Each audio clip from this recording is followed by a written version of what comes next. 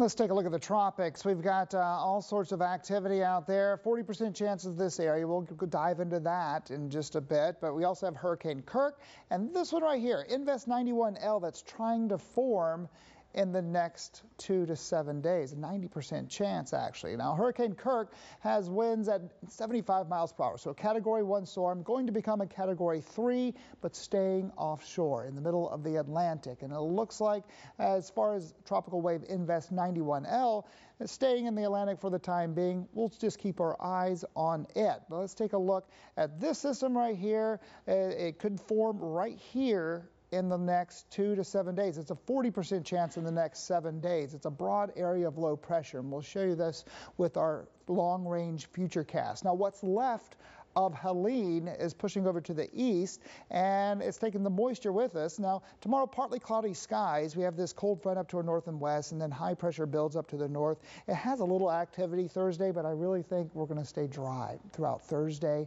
And as we head towards Friday, the only concern I have is an upper level, a little wave that's going to kick off about a 20% chance of some rain showers. And there's our system trying to form down to our south. Now, it remains over the Gulf of Mexico Saturday. We've got this cold front in our region, not quite really making its way through. It kind of fizzles out.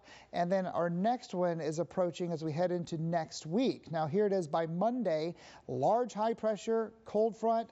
Here's our fall-like temperatures. After Monday, this cool air comes in, and that's going to help keep things down to the south. Now, this low looks like it will meander slowly to the east around Florida. That's what it looks like as of now, but again, that's pretty far out in the forecast. Currently, we've got mostly clear skies and here in Columbia, and temperatures are at 78 degrees. Columbia 78 also in Sumter. We want to first alert you about some fog tomorrow morning, mostly clear, 67 degrees, patchy fog for us. At 5 o'clock, partly cloudy skies, a nice evening for us. So here's that fog I was talking about, 5 in the morning. Here it is at 6, 2-mile visibility, 3-mile visibility, down to 1 at 7 in the mornings. 1 also in Newberry, and at 8 o'clock it starts to lift, and it's gone. Now, early morning patchy fog, 66 in Columbia, 63 around Winnsboro, and 64 in and around Winnsboro. So Wednesday, Thursday, partly cloudy skies, 20% chance of rain. Friday, upper 80s Saturday, low 80s Sunday.